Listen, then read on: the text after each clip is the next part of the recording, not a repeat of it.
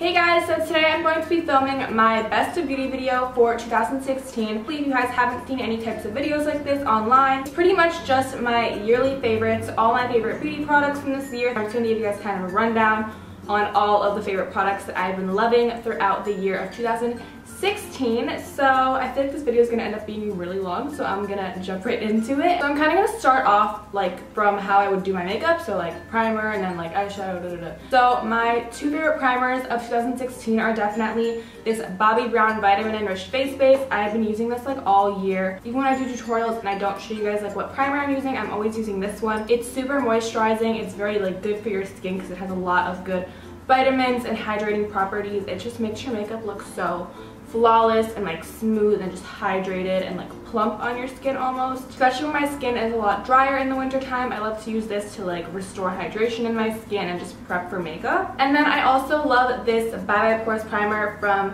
It Cosmetics. This is not a hydrating primer whatsoever. It's a smoothing primer.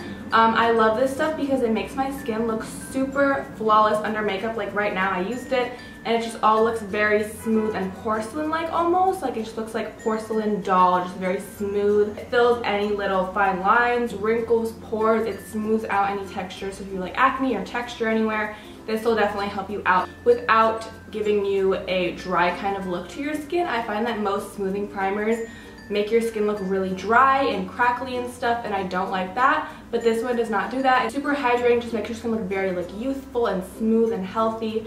So I love this. Definitely check it out if you guys have texture or you just want a good smoothing primer. This is definitely the best one that I've found all year. It's amazing. Okay, and next I actually have a bunch of foundations to show you, but the first two are these two. I use these in every single video. They're my favorite foundations ever. I don't use them separately. I actually just like to use these together and like mix them together. I love mixing foundations to get that perfect formula that I want in my makeup. So for example, this has a really pretty like dewy finish, but this one has the coverage that I like. So I just like mixing them together. This is the Cover FX Natural Finish Oil-Free Foundation. This is actually my second tubes of both of these. They work really well if you have like problematic combo skin like mine. I have an oily kind of T-zone area, but then I get dry everywhere else. And this foundation just goes on very smoothly on whatever kind of skin problems I'm having that day. And I always have skin problems, and these just always work for me. No matter what, these are my go-to foundations. I just love them mixed together. They're bomb. I'll have the link down below if you guys want to try them out. I recommend trying them together, but they do still work really well like separately. Also, I just quickly wanted to mention this one. This is the Makeup Forever Ultra HD stick. I love this stick foundation. This is definitely my favorite stick foundation that I've ever tried. This is the only stick foundation that actually has like a dewy, really blendable finish. Most stick foundations, they don't really blend out that great on me, but this one is super, super dewy. It looks very healthy and glowy on the skin, and I love this. The coverage is great. Definitely a go-to stick foundation for me. And these are my favorite liquid foundations. This is my favorite stick, so. Okay, so next thing is my concealer, my favorite concealer of the year. This is definitely the Tarte Shape Tape Concealer. I just love this concealer so much. This concealer is great for highlighting or under eye concealing or even spot concealing because it has a thick texture, but it's not like drying or heavy on the skin. It blends out super flawlessly. It doesn't really crease very easily either. Like most concealers crease pretty quickly on me, but this one I do have some time to work with it. Yeah, it's just amazing. Definitely check this out. This is my favorite concealer ever. And my next favorite of the year, I'm sure you guys could guess, is the Airspun powder. This is the Coty Airspun powder. This is the loose base powder. There are different like versions of it or whatever, but this is just the translucent version here. I'll just hold it up here so you guys can see. But there are like colored ones too. I use the translucent one. Oh my gosh, you guys, this is the best powder I've ever tried. It's better than the Laura Mercier one. It's better than the RCMA No Color powder. This is the best face powder I've ever used. The thing that I love about it is it kind of like smooths out your skin. When you set it, it just makes it all look very smoothed out and velvety almost, like very just matte velvety finish, and it sets my makeup really, really well so that it lasts all day. I love this powder. I don't think I'll stop using it even in 2017. I just love this powder, and I am pretty picky about like face setting powders, but this one is definitely the best. And also this tub is pretty like big. Like I've used this all year pretty much. like every day when I film. I use this and I still have so much left, so definitely go check this out. It is in the drugstore. You guys can find it, like if you live in New York, it's in Duane Reade's, Walgreens, things like that, or you can just find it online somewhere like Amazon. I'll have it linked down below if you guys can't find it in stores, but definitely go check it out. It's also very cheap compared to the Laura Mercier one and stuff, so this is bomb. Fire. Get it, okay? Next favorite is this Giorgio Armani Luminous Look Powder Foundation. This is my favorite powder. I'm sure you can tell because I hit pan on it. I like to use it after I apply my foundation and set my under eyes with the Airspun powder because it does give me a little bit of extra coverage, and it has a very velvety, smooth finish to the skin, and I do kind of have like combo skin.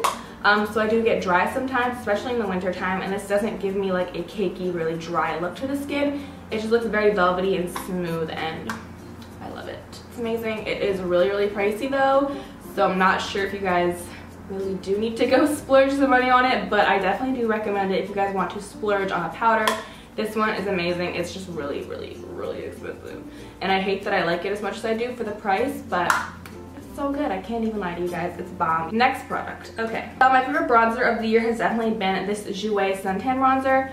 Here's what it looks like. Okay, so my problem with bronzers, I'm super pale and like pasty. If you guys are super like pale, like me, and you have kind of like a pink undertone, it is really hard to find good bronzers that have the perfect like tone in them, that aren't too warm to the fact that it looks orange, or too cool that it looks like muddy and gross on your skin.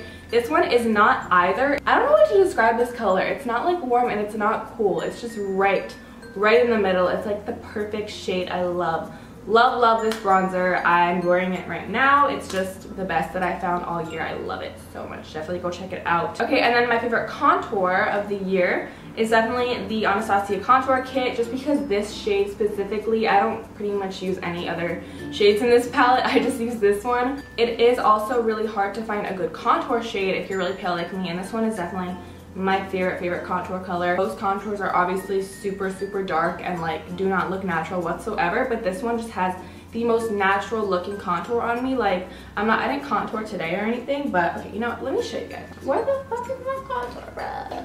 Oh my god. Okay, I can't find my brush, but I just want to show you guys like how natural this, I found it, how natural this contour looks on my skin tone. This is actually fawn. If you guys want to buy it individually, you can. I'll have a link down below. You don't have to buy like the whole $40 palette. They do sell them like individually. So I'm just gonna take this on a little brush and show you guys how natural this looks. So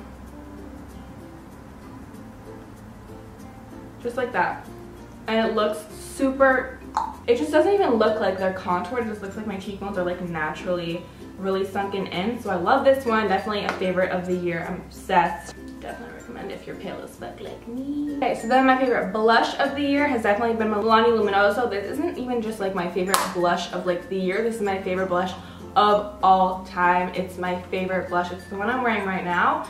I'm super picky about blushes, honestly. I just don't really like blush that much, but this one I'm obsessed with. It has like a really peachy tone, but it has a sheen to it. So it just looks very healthy and luminous, which is why it's called Milani Luminoso. But yeah, it just has like a little sheen to it almost, and it just looks very luminous and glowy and like heavenly on your cheeks. It just makes your cheeks look like heaven, and I just love this blush. And I do prefer peachy blushes because they look the most natural in my opinion. But yeah, I just love this blush. It is drugstore, so definitely check it out. And then I have two favorite highlights of the year. Obviously, I could just pick one. So the first favorite of the year has definitely been Mary Luminizer from The Balm. This is what it looks like. I'm gonna swatch it for you guys so you can see. There it is. It's like the perfect champagne-y highlight.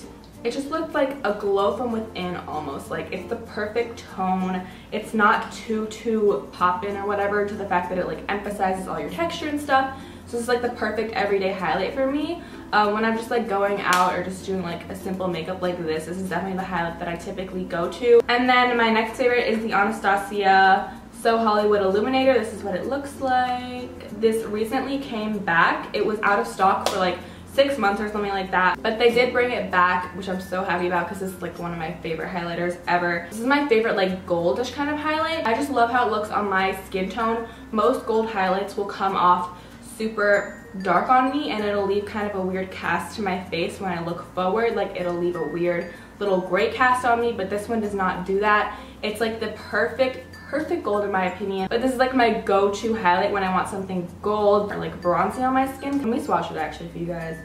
So it's super, super metallic and pretty. This is it next to the Mary Luminizer. It's a lot more metallic, as you can see. Yeah, these are definitely my two favorites of the year. I just go for these ones. Okay, and now moving on to eyeshadows. I do have a lot of eyeshadow favorites just because eyeshadows are my like I couldn't just pick one favorite of the year because I use so many eyeshadows. So the first eyeshadows that are my favorites obviously are Makeup Geek shadows. These are all my Z palettes. I kind of organize them by color. So this is my warm kind of orangey neutral tone palette, and then I have purpley like berry tones. I don't know if you can see because of my ring light, and then I have green, blue, and then like neutral kind of corally colors over here. And I just always go to my Z palettes for when I'm doing makeup looks. This makeup piece just has every color that you need. The pigmentation is amazing on them, the blendability. They're just the best eyeshadows in the game in my opinion. So I love my Z palettes. They're definitely my go-tos of this year. I've been using them like crazy in all my tutorials pretty much. These are just my favorite eyeshadows to use. And also the color range is super versatile. They have like every color you could possibly look for in an eyeshadow, and they are super affordable as well. Most single eyeshadows are really expensive, but these ones are not. They're super cheap. They're not like cheap, but they are more affordable than the usual like $12 pan of eyeshadows. So I love these. They're like, I think these are like $6 a pan for the regular shadows and then $9 for the foiled shadows, which is still pretty cheap for single eyeshadows. Most of them retail for like $12 or $16, which is crazy. But yeah, these are definitely my favorite singles of the year. Since I can't just mention like one favorite eyeshadow palette, my next favorite is definitely the Modern Renaissance palette from Anastasia.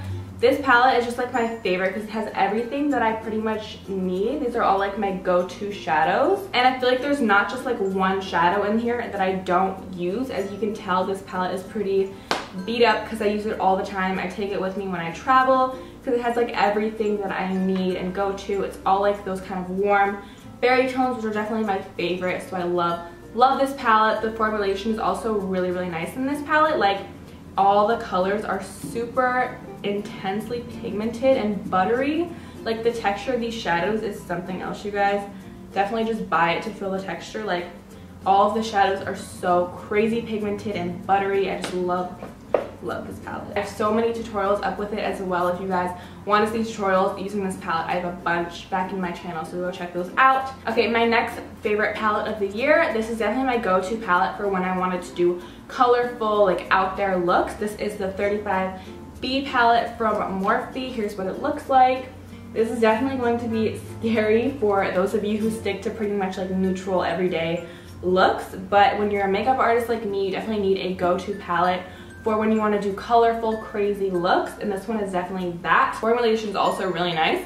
I feel like people kind of have this like conception about Morphe shadows that they're really like chalky and cheap, but they're not. They actually perform really well on your eyes. Ask any other makeup artist that uses Morphe shadows. They're amazing quality and the color selection is amazing, especially in this palette. This is my go-to Morphe palette for when I do colorful looks, so that's that. I also just wanted to mention these Urban Decay glitter liners. These are the heavy metal glitter liners. I've been using this like crazy all year. They're definitely like my go-to. I like to use them to like create kind of like glitter liner looks, or in between cut creases, like I have a look like that up, or when I want to use it as a glitter adhesive, or just on top of a shadow to give it kind of a pop. There's just so many different ways you can use them. The colors that I have are Glam Rock and Midnight Cowboy. So next, my favorite lashes of 2016. I don't even have to say it. Like, do I have to say what my favorite lashes are? I'm sure you guys can tell. But they are the Lily Lashes in Miami. These are actually a new pair because I just wanted to show you guys like what they look like when they're not beaten up and used as fuck, like when I show you guys. I have them on right now too because they're just my favorite. They really open up your eyes. They look super like PC and they just make your eyes look super big and like doll-like. I love these lashes. This is what they look like when they're new. Yeah, I also do have a discount code if you guys want to save money on them. It's just Tina for, I believe it's 10 or 15% off. I'm not sure. I'll have it down below in my description box if you guys want to pick these up. But these were definitely my favorite of the year. I use them in like every tutorial, so definitely check them out. They're also super comfortable. Like I can wear them all day and they're just very lightweight on your eyes, so I love Love those. So finishing up this Best of Beauty 2016, the last thing I kind of have to talk about are lipsticks, and my favorite formula of the year. Oh, of course I would drop them. Okay. So my favorite formula of 2016 when it comes to lipsticks is definitely the Too Faced Melted Matte Liquid Lipstick. I don't have like a favorite shade. It's just the formula of these is so comfortable. They're super pigmented. There's a full range of colors to pick from. If you don't like wearing liquid lipsticks or your lips are really dry, these ones are great. They're super comfortable. They don't transfer. They last all day. I just love this formula. It's my favorite formula of liquid lipstick of all time. I don't know what it is with these, but they're not drying like at all, even though they do have a really matte, like long-lasting finish. But yeah, those are my favorite products of 2016. These have just been my go-to products all year. These are just the products that work for me best. They have been the products I've been loving all year. Also guys, leave a comment telling me what your 2016 favorites are. I want to try out some more like new products because I pretty much use like the same things all the time, so definitely let me know what your favorites are so I can go check them out, review them, do some tutorials, stuff like that. Also, I hope you guys have an amazing new year. But yeah, that's pretty much all I have to say. Make sure to like this video and subscribe on your way out. I upload twice a week. I love you guys. I hope you guys have an amazing new year, and I'll see you guys in my next video. Bye guys.